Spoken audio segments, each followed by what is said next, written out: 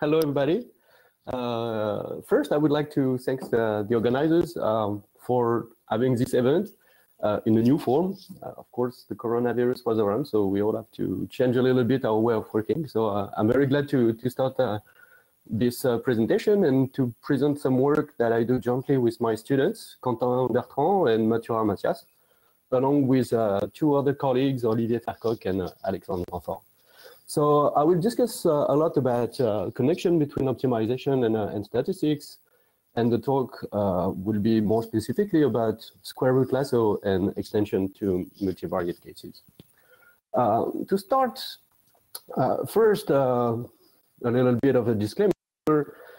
We're going to talk a lot about neuroimaging. So in fact, I could have changed the title and just make this a MEG problem. So let's try to discover what's in this context. So the MEEG inverse problem refers to the problem of trying to infer signals inside the brain through magnetoelectric field recordings. Basically, you will put like a bunch of sensors, a few hundreds around your head, and try to localize the activity inside the brain. And often, depending on the discretization of the brain that you are targeting, you will get around like maybe 10,000 locations you try to find. So this is a fairly ill-posed problem. The number of observations is really smaller than the number of parameters you try to identify. The motivation are several, and maybe the most important one is to identify active regions that are responsible for the signals. And of course, this can lead to treatment for people suffering from epilepsy, for disease, coming from brain aging, like the most common one are Alzheimer, probably that you know of, and also for anesthesia risks. So it's a crucial step for many reasons. All right. So let's see the physics underlying it. I'm not a physicist, so I'm not going to give you like much details. But the MEEG refers to two parts of the field. So the E in EEG refers to the electric fields. So basically, this has been around for about a century, where you put electrodes on the brain and you just record what's going on the surface of your head. So that's the part on the left. On the right part, you will see here is something that is fairly more recent. Probably it goes back to the 70s, and it's the M recording. So it's a magnetic field that you try to recover. And it requires some more devices, and are more expensive and more difficult to maintain because they require like very low temperature to create huge magnetic fields. So they are not so easy to find, and you find them usually in big hospitals.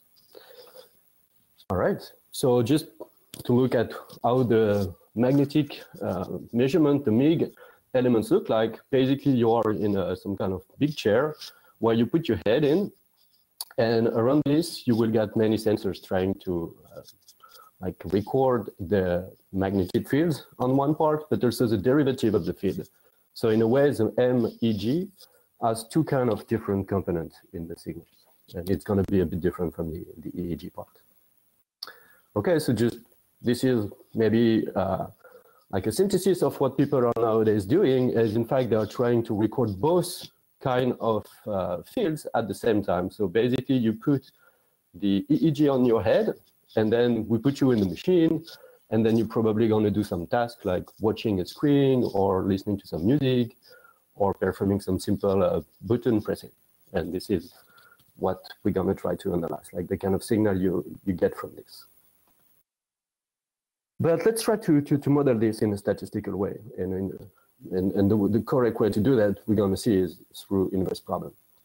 So first, we're going to deal with the brain itself. So the brain itself, in our case, is going to be recorded through time and space. So here in red, you see there is a time dimension, which is Q here, but should be T all around. So you're never going to see Q anymore.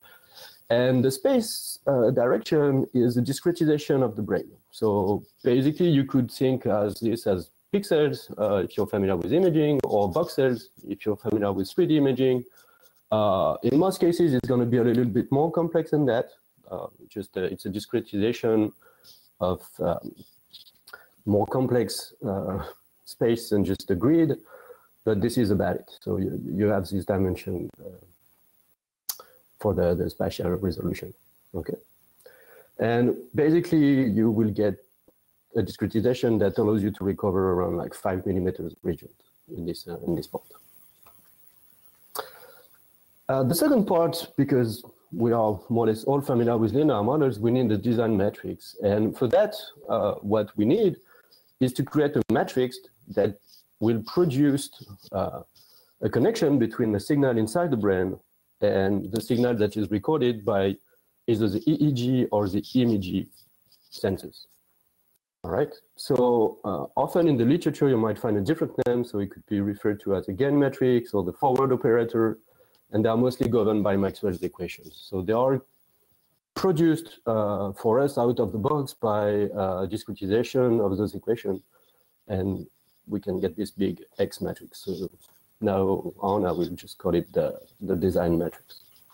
All right, so what you get here is just, you create one point here, it spread out the magnetic field, and what you will record is either here on the EMG part or the EEG here, what's emitted by this source.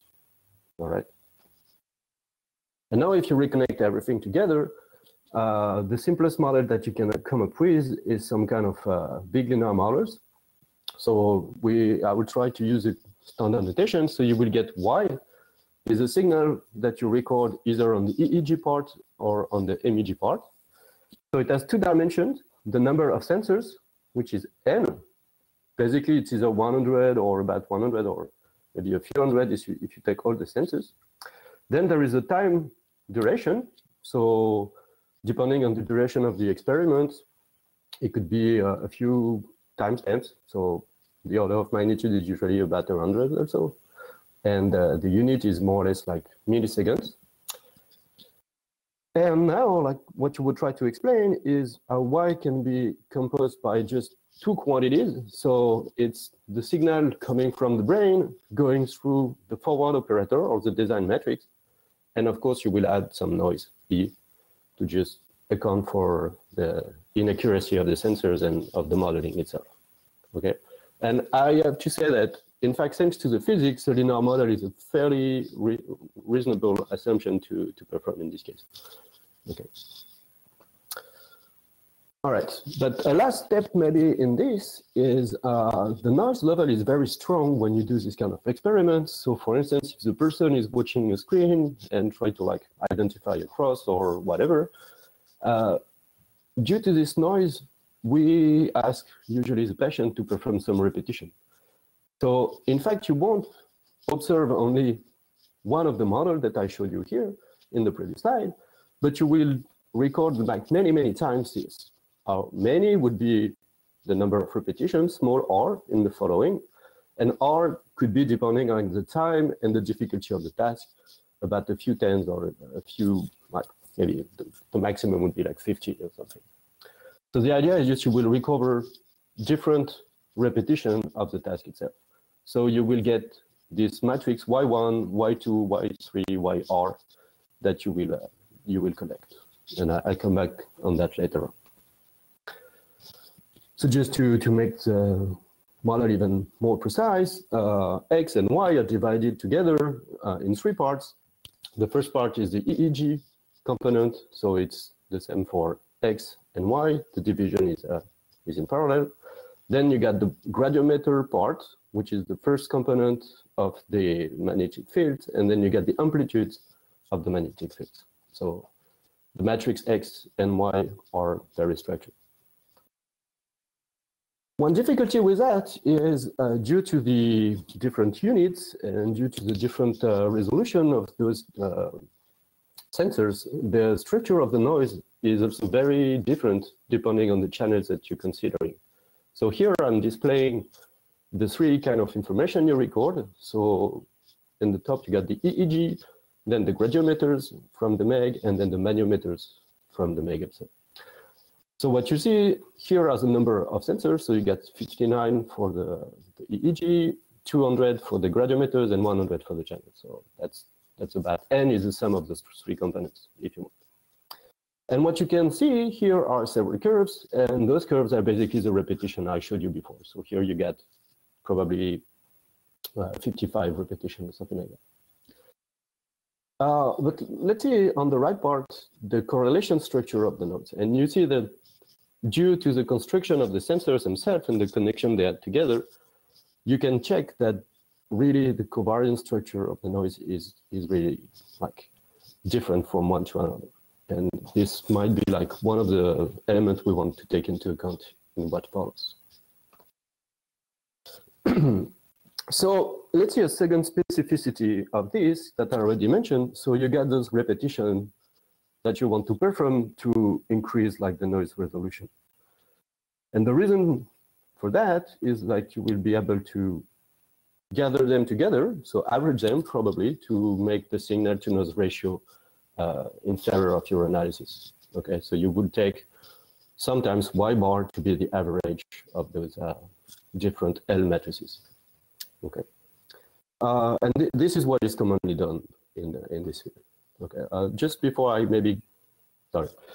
I will just go to this one. But one point with the number of repetitions is it's important because we all are statisticians, so we know that if you increase the repetition number, you will get like a cleaner and cleaner signal, which is illustrated in this. So for instance, I showed you the same kind of experiment with 5, 10, and 50 repetitions. So you can see that now is emerging some signal around here. And just for the time, what you should know is usually there is some kind of stimuli performed at 0, and then you get the time of response from your brain, and you see this kind of activity emerging, and then maybe spreading out through time. Okay, but the difficulty is the subject, the patient, will endure some kind of fatigue through the experiment. So basically, you cannot put this person too long in the device because you will get used to the task, you will get bored, or maybe you're too sick to stay like for a very long time in this. So you cannot really hope to make this like 1,000 repetition. You have to like play with a limited budget in a way, in terms of the patient time. All right. So let's just summarize the notational part. It's a bit cumbersome, but I think it's fairly convenient for people used to this kind of linear models. So N will be the number of sensors observation. T, which are sometimes referred to task in the multitask setting that I'm going to describe later on. Here is for us the time. And P is a number of features, which is consistent with the statistical literature. And R is going to be the repetition number. All right. And so we will record Y1, YR. So there are N times T matrices that we collect over one kind of experiment or patient analysis. And so our model is the following. YL, for all of those L's I mentioned, is equal to XB star plus S star EL. So EL is a noise, so it's just standard Gaussian noise, centered and normalized. And S star is some kind of co-standard deviation, so it's not really the covariance as is usually described in the model. It's rather like the square root of this kind of matrix. Okay, and that would be exactly the standard deviation if it was in 1D. Disclaimer, so this is a positive semi-definite matrices, and also I will sometimes use this notation. So if you see this kind of notation for a matrix that is symmetric, basically I mean that the spectrum of S has all its values be above, sigma underscore. Okay, and so it means that S minus sigma underscore identity is semi-definite positive. All right, and of course I haven't mentioned it, but B star is the target we have in mind. We want to recover the signal structure. So let's see how we can do that, and for that we're gonna leverage sparsity and multitask approaches. The sparsity has been everywhere for, I would say, about 20 years or something, maybe even more, and I'm sure like this audience is aware of that. So sparsity here means that we can represent signals with a few atoms. So it started maybe with Fourier decomposition for sounds. In the 90s, the wavelets became very popular, so it was also something where you could take a few coefficients and reconstruct a perfect not a perfect, but a very good or fairly good approximation of an image. And later on in the year 2000, or even if it started a little bit earlier with Olsen and Field, people tried to start learning this kind of representation of an image and to dictionary learning. Here, in our context, it's going to be a little bit different. What we're going to do is try to measure, or try to, represent the signal as a few components in the brain. So basically, we believe, or there are good reasons to believe, I'll just mention a reference later on, that the measurement can be fairly well explained by a few active brain sources if you perform a simple task. So, and this is the case in the kind of experiment that are given in the MEG literature. So the motivation for the sparsity is coming from more or less the physics, and it's like here where is my limit on this physical interpretation, but you can represent basically with dipolar pattern focal sources. So it means that if you have short duration and you do simple cognitive tasks, and of course that the repetition of experiments are averaged out for the other sources, then if you perform some kind of ICA, you will check that it's reasonable that you recover a few dipoles that they can represent the signal. So basically, so those dipoles are just, if you put one source in the brain and you look at the electric and magnetic waves, you will see this dipolar spread. So at least it's now legitimate, and people have been playing with that in the last 10 years or so in this field, that the signal at stake here could be well approximated by sparse combination of dipole representation. But now let's go a little bit further. Let's see which kind of assumption we want to recover the B matrix. So I remind you that the B matrix has a time component and a spatial component. So the time is here on the rows and the source is on the columns. So if you were trying to recover some signals due to the size of it, and I remind you like N and T are 100 times 100, and so it's N is the samples, and P, the features, might be huge. It might be like 10,000 or something like that, or at least few thousands. So you will need some kind of regularization to recover some active signals. Okay, so it's common to perform some kind of penalty or regularization to try to recover the signal. So if you start with a simple Gaussian model, of course you want to do a quadratic data fitting where F here is for the Frobenius norm, and then you make some regularization. So if you start with a pure and simple L1 regularization, basically you enforce some kind of activation that are not necessarily consistent through times. So what is more natural in this context is to say, okay, if we are doing a short period analysis, we believe that if one source is activated during the experiment, it's more or less active for the whole experiment. And for that, you can just use a 2-1 norm. So this is the sum over all the features or over all the rows of the L2 norms of the row. And this will enforce this sparsity pattern inside the matrix to occur. And of course, you could imagine like refining this, but we're not gonna go on that road in this talk, even though it's possible to do maybe like sparse group or something like that. Sorry. So let's see. What people have been performing so far is basically using the average signal I mentioned earlier. So you take all the repetition, you average them, and then you feed them to a multitask Lasso estimator. And this is what I've been doing. In a way, it would be kind of interesting to say, oh, but what about we take as data fitting term, not the error on the average, but taking the average error and regularize.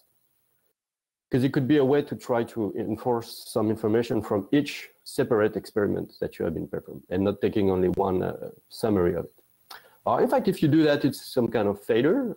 You will recover exactly the same solution. So this is not necessarily interesting. And we'll see that we will have to consider a different data fitting term so that this part is not going to produce the same estimator as the first one. And so for that, I will do a long detour. I think this is, for some of you, maybe a little bit unknown. So it drives some connection between the square root lasso, the concomitant lasso, and some smoothing from the optimization theory. And I will define the concomitant and the square root lasso if some of you don't know what it is. So first, just a quick recap. In the vectorial case, this, I'm sure, like everybody knows, is just a lasso. So it's as a square data fitting, an L1 regularization, and lambda is, as we have used before, a regularization parameter that will control the degree of sparsity that you obtain in your output beta hat. Okay, and so if lambda is large enough, you will recover some very sparse solution. Well, in fact, if it's too large, you will get 0. So you have to refrain from taking it super big, but that's a different story. Okay, so this has been around for like 25 years now. So it's a very popular tool, and it's been analyzed fairly precisely during the 2000s and 2010s. And here I'm giving just one kind of result, which is a prediction error under some simple assumptions. So you have this linear model where there is a noise component here. So sigma star is the unknown noise level. So it's the standard deviation of the noise, and this is Gaussian. So it's the simplest you can check. So under some very intricate conditions, which are like of many different names, I took here this restricted eigenvalue property following Bickel, Ritov, and Sibakov, and choosing correctly lambda. So basically, it should be proportional to the square root of log p over n times the level of the noise. Then you will find a prediction error, which is more or less rate optimal. So you will have log p over n here, S star, which is the sparsity of the vector beta stars that you target. Then you will get the noise level to the square, so the variance of the noise itself. And then here you pay a price for the conditioning of the problem. And this is a restricted eigenvalue constant that you get here. And delta is the confidence that you want to get. So you have to plug it in here, and you will get this bound with a high probability 1 minus delta if you do that. So this is like good news. Basically, you are reaching up to log term the minimax lower bound, but the price for that is that you don't know yet what is sigma star that you have in practice. So this is a big deal here because you don't know lambda if you don't know sigma star, and so you cannot really use this. So it's more like a theoretical tool than anything else. So people have come up with a different solution, and I will discuss like the square root version for that. But let's see, maybe instead of going for the theoretical motivation for the square root, I give you a practical one. Imagine you're choosing lambda by cross-validation. And I told you like lambda should be proportional to sigma star if you were using the lasso here. Okay, and if you check on a simple simulation case, so I took the simple model where X are IID Gaussians in the columns, and you check what the influence of lambda. So here I will put different values of lambda depending on the signal to noise ratio, and those are like the values found by cross-validation. And you can see that with the signal to noise ratio, you got a linear like data fitting term, which is not so bad. And basically, this is what you expect from theory. Like it should be proportional to this element. And now, if you do what is called the square root lasso, and the only difference is you remove the square here, and maybe you change the parameter here, which is it could be hidden in the lambda choice. So it's something that is up to the statistician to model that way. Well, basically, if you do this so performing the square root transformation show that in theory, you will discover that lambda should not necessarily be proportional to sigma star, so it is adaptive to the unknown value. And in fact, if you perform in practice now the same kind of cross-validation and look at what is the value of lambda, you see that it's fairly constant across the signal-to-noise ratio or across the sigma star value. So basically, you find now something that is maybe more easy in practice to manipulate, even though I might come back on that point later on.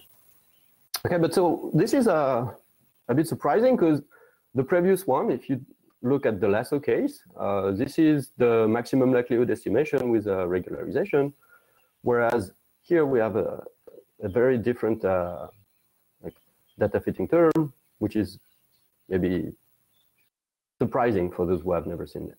Okay, so let's see where it's coming from. And its connection is coming from what is referred to in the literature as a concomitant lasso. And the oldest reference I found was from Owen in 2007. But the idea goes back to Huber, in fact, in the 70s. And the idea is we can more or less interpret the square root lasso with this formulation as a problem where you get two components, the beta, the coefficient that you're targeting, and the noise level sigma that you're suffering from. And basically what you're doing is just performing an L1 regularization, but your data fitting term now has two components. One component where you get the quadratic data fitting term, but you divide it by sigma, and then you add a penalty on sigma. And in most cases, so basically when the residual is different from 0 in the square root lasso, well, basically those are the same solution. So this is good news because this is a jointly convex problem, as also was the square root lasso. But this is not a smooth problem in the sense of optimization. I mean, you will get some problem around 0. It's basically, you cannot get like a Lipschitz gradient because there is an explosion around 0. So this might be an optimization issue in this case. Okay, and behind you'll see like where is the convexity coming from, and it's coming from the analysis of the quadratic over linear function a square over b that is described here. It looks like a little bit like a boat, if you want, but it's a convex function. But now if you do a very simple trick, and we work on that with my student Eugene Diagne like a few years back, and you put a lower bound, sigma underscore, you make this a smooth function now, and you control the smoothness by this term. And I will try to motivate this in the coming slides.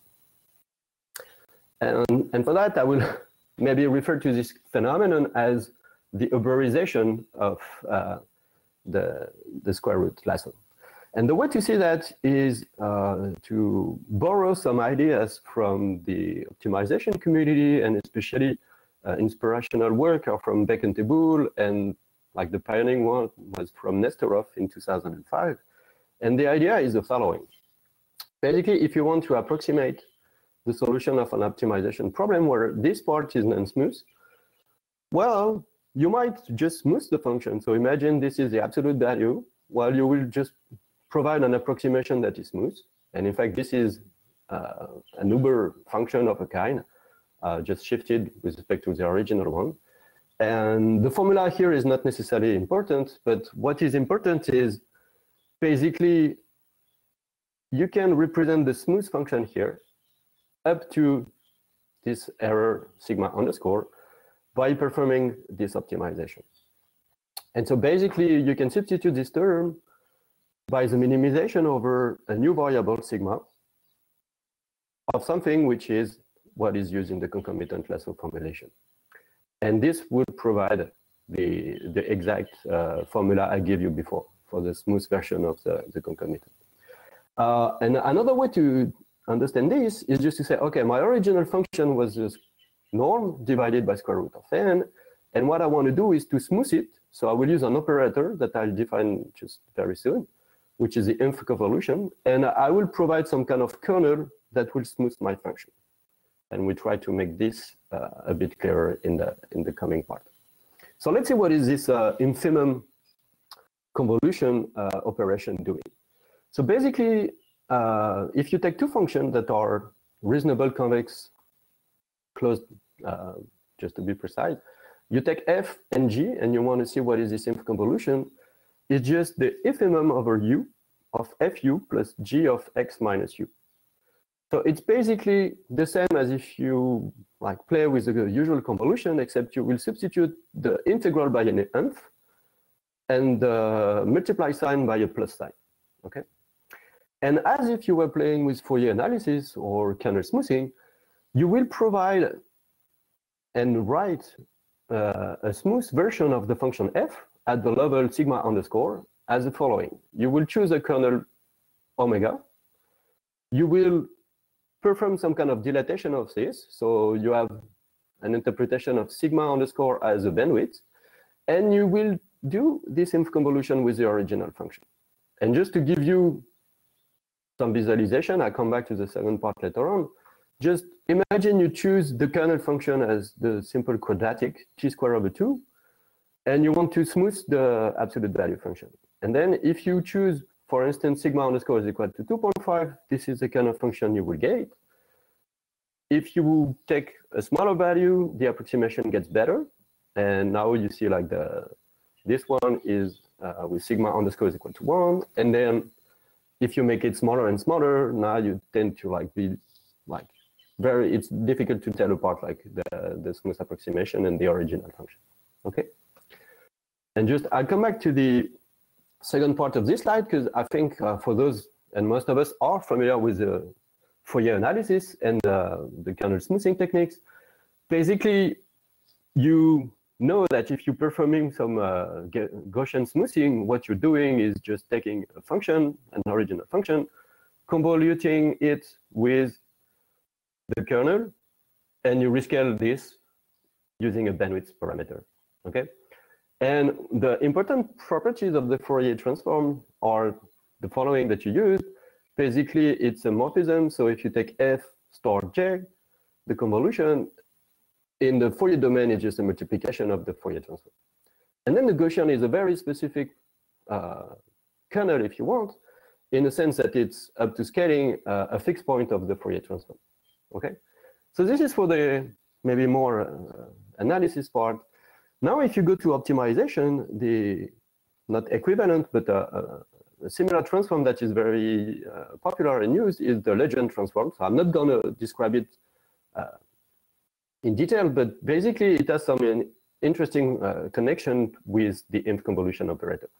And in the same way that you could have a morphism in the convolution, this is the same for the inf convolution. You will get that f square g transform is the same as having the sum of the two transforms. Okay?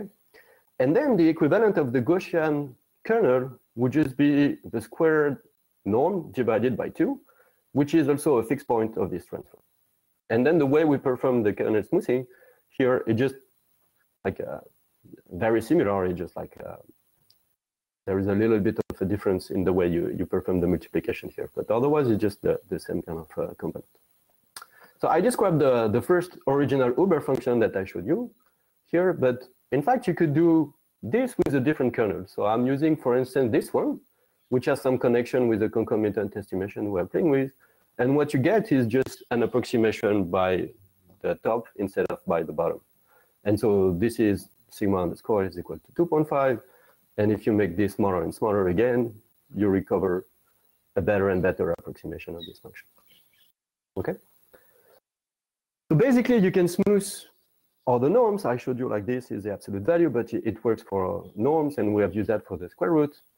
But more interestingly, following, or maybe not following, because we discovered this after playing practically with the kind of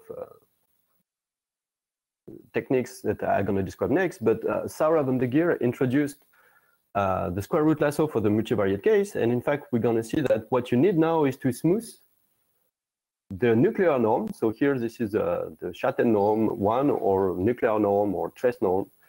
And if you want to play with this estimator, you also face the same problem. This is non-smooth term, and you also have a non-smooth term coming from the regularization. And so we'll see how to smooth this and the kind of result it leads to.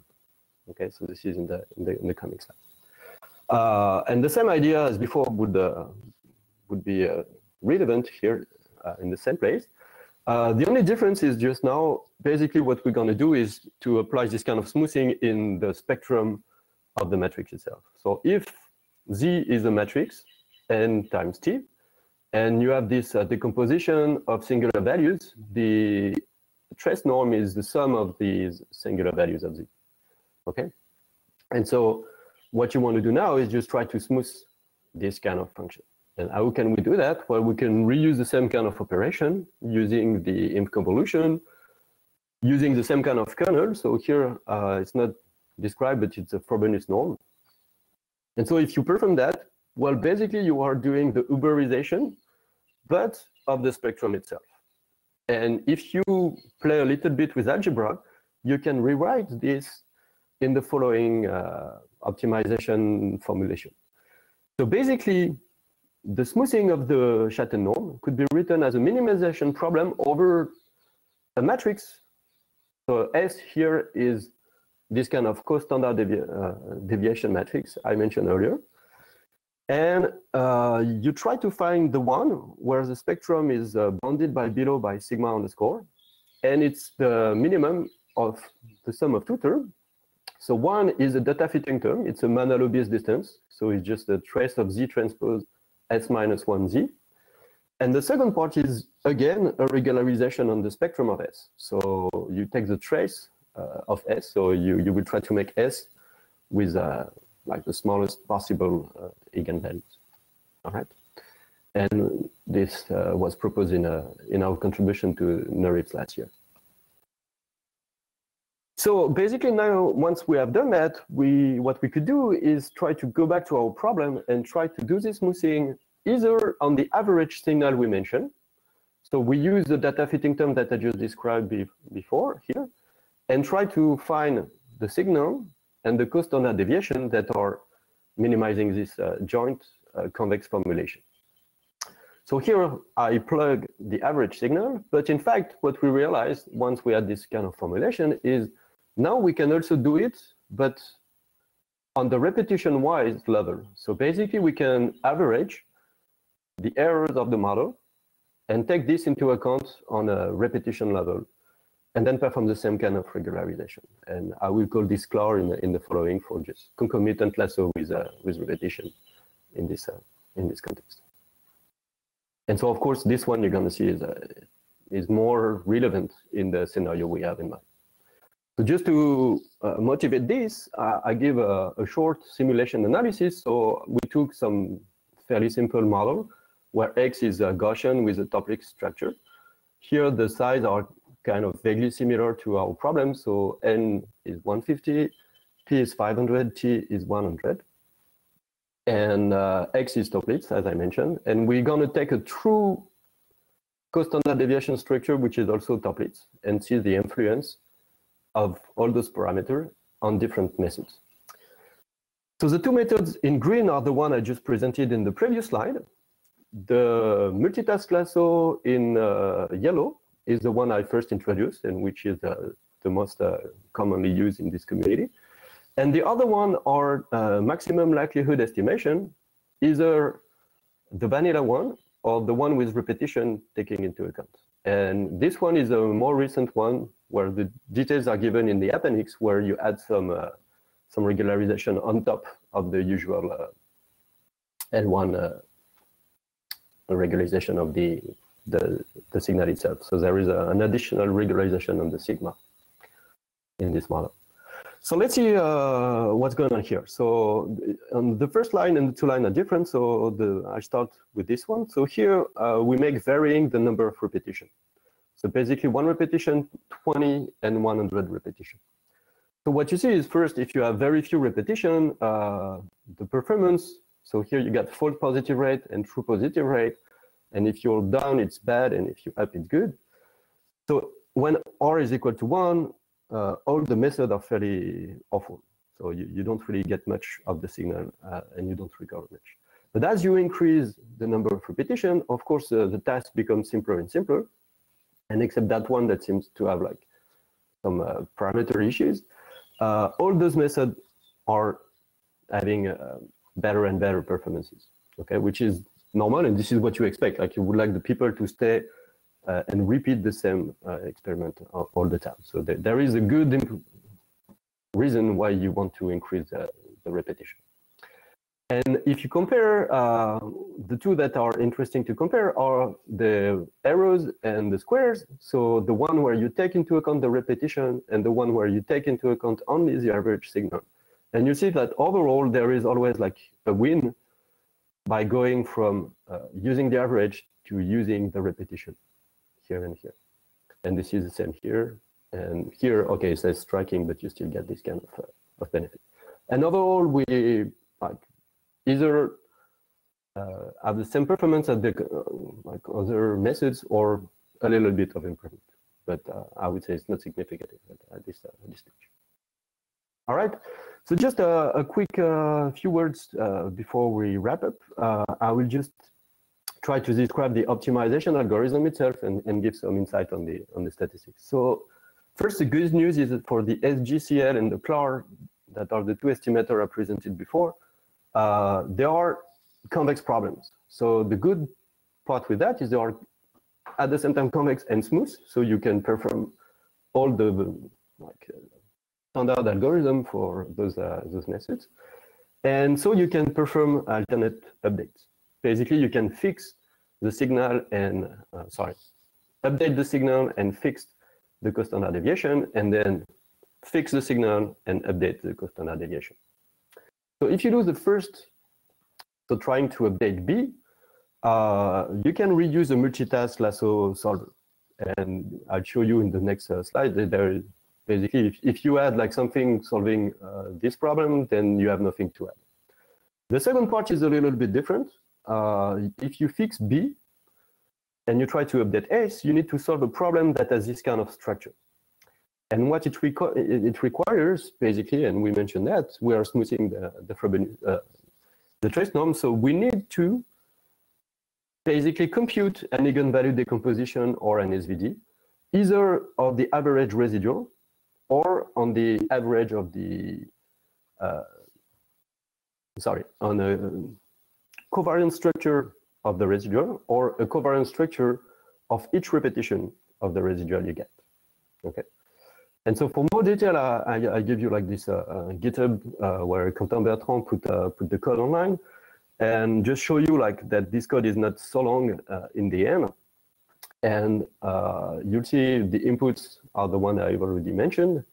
And the only thing that needs a little bit of explanation is the step where you do this S update, and you need to perform a spectral clipping and a square root of the eigenvalues, basically to change the, well, to make it homogeneous and to have the correct order. Okay, so basically if you take like the repetition one, so the CLAR version, you compute the average of those correlations matrices or covariance matrices, and then you shrink the spectrum at level sigma underscore after performing a square root.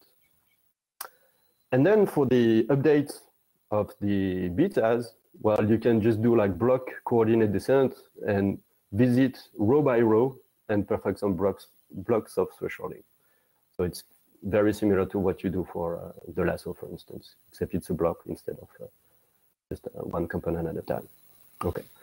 And one thing that is, of course, could be a limitation is just since you need to do this eigenvalue decomposition or this SVD, depending on n that you are targeting, it might be prohibitive. Here we are in a situation when n is fairly big, but not so big. So this is not like damaging, and we can proceed.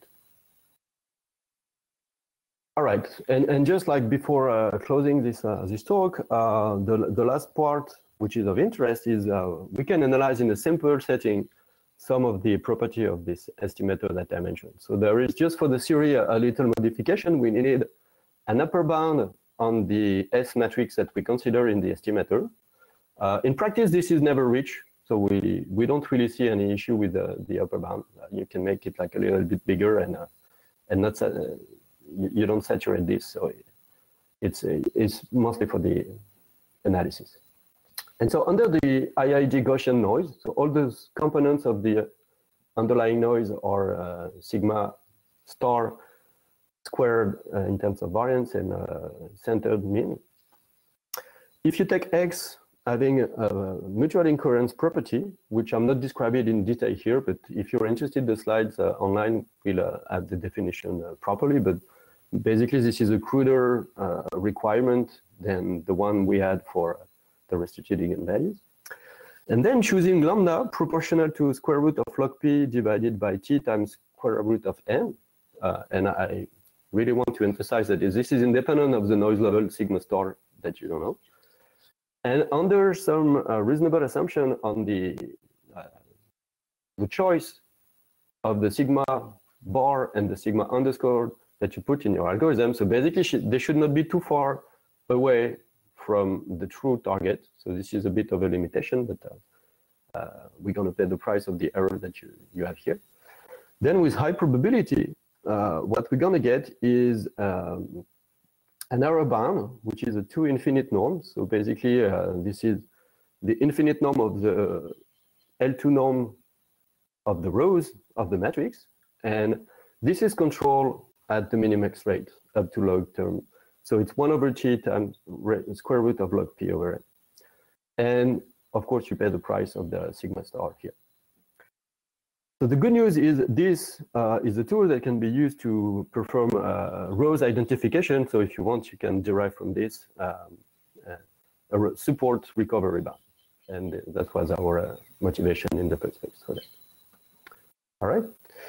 And just before closing, like the last part is just showing on a very like realistic scenario the influence of the method that we propose. So basically, I took like the same candidates -1. So I take the CLAR, which was the one we proposed, and all those were variants of the MLE, so maximum likelihood with some regularization and using repetition or not, and with an additional regularization term, which was introduced last year. Okay, and so the scenario is we took real data. So this one is with auditory cortex, so people are listening to some specific sounds, and we try to analyze which part of the brain is activated. So for that, we needed to like put all those methods on the same kind of scale. So what we decided was to say, what would happen if we took only 2 sources? So it means that we could choose lambda for all those methods so that 2 sources only would be activated, and look at where are those sources. Okay. And basically, one of the reasons why my practitioner friends were happy was just that this part around here and around here are on the auditory cortex. And so they would be like meaningful information, as this one also would be like kind of okay, except that you don't recover this on the right hemisphere. So this is they are missing some part here.